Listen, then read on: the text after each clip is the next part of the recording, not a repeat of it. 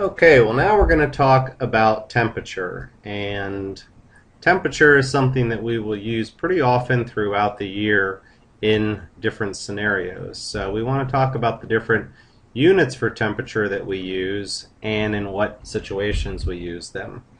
Alright, so basically if I said what's the temperature outside, you would give me a reading something like 70 degrees, and we would all assume that you're talking about Fahrenheit. Well, in chemistry and pretty much any science that we use, we don't use the units Fahrenheit. In fact, we won't use Fahrenheit probably ever throughout the whole year. What we will use is, let me get my pen here, what we will use is Celsius and Kelvin. So let's just go through what these two units of temperature mean and how we calculate those. First of all, Celsius is based on the freezing point and boiling point of water. So basically what somebody did at one time was get water, freeze it. So you have ice, put a thermometer in it. When that thermometer mercury stops moving, put a notch on the thermometer. Put the water on a heater, heat up the water until it starts boiling.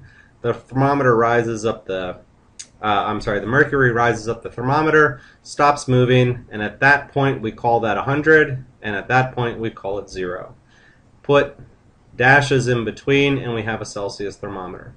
So there's a 100 degrees difference between the freezing point of water and the boiling point of water. Kelvin, on the other hand, is based on the idea of absolute zero. At absolute zero, we say there is no molecular movement. What we'll talk about in another unit is atoms are always moving. In a solid, those atoms are just vibrating back and forth. In a liquid, they're kind of flowing around, and in a gas, they're flying all over the place. So when you cool something down, the molecules get slower and slower and slower and slower, but they never actually stop moving. If they were to stop moving, we would call that temperature 0 Kelvin. Okay? So when you have no molecular movement, we call that 0. And it's not degree Kelvin, we just say Kelvin. Alright, so if we look at a typical thermometer, we can get an idea of where these temperatures are. So just to give you an idea, we have a Fahrenheit thermometer, a Celsius thermometer, and a Kelvin thermometer. Well, let's focus on the Celsius and Kelvin. We know that water freezes at 32 degrees Fahrenheit, which we just said is 0 degrees Celsius, and that would correspond to 273.15 kelvins. 100 degrees Celsius is where water boils, and that's 212 Fahrenheit. That's 373.15 kelvins. So hopefully you can see the correlation between Kelvin and Celsius. There's a 100-degree difference from the freezing point and boiling point of water.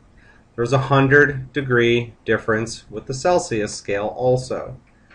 So if you're going to calculate, if you're going to go and convert from Celsius to Kelvin, all you have to do is add 273.15 to your Celsius temperature, and you get your Kelvin temperature.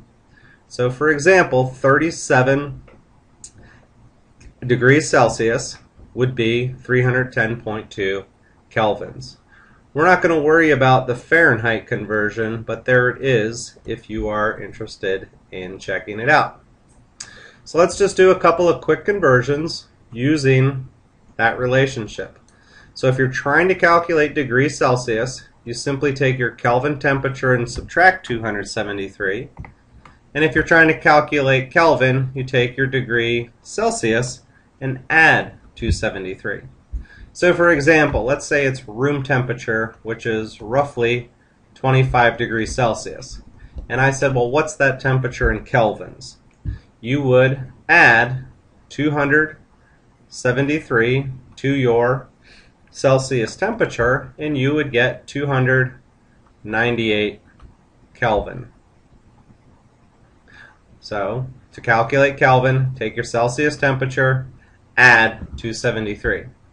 Let's say we had a temperature of 358 kelvins, and I said, how many degrees Celsius is that? Well, to calculate degrees Celsius, we take our Kelvin temperature and we subtract 273, and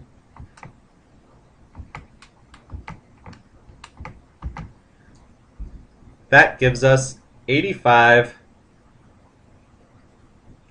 degrees Celsius. So take your Kelvin temperature, subtract 273. And that really all there is to it. That is all there is to it with the temperature readings. We've got Celsius and Kelvin. Celsius is based on the freezing point of water. Whoops. Kelvin is based on absolute zero. When you're trying to calculate between the two, if you're trying to calculate degrees Celsius, you take your Kelvin temperature, subtract 273, and if you're trying to calculate Kelvin, you take your degrees Celsius and add 273. So you want to remember that relationship as you're doing these calculations.